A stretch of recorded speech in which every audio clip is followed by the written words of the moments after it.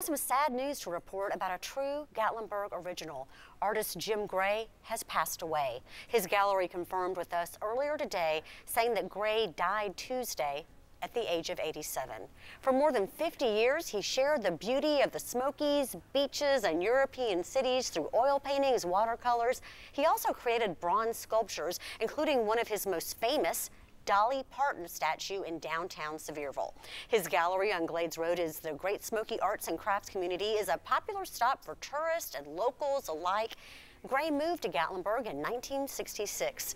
Jim Gray is survived by his wife Fran, daughter Lori, sons Chris and Matt, and his grandchildren.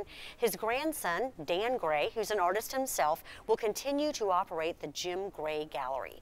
Our thoughts and prayers go out to his family and his friends. A great loss for our community. There's more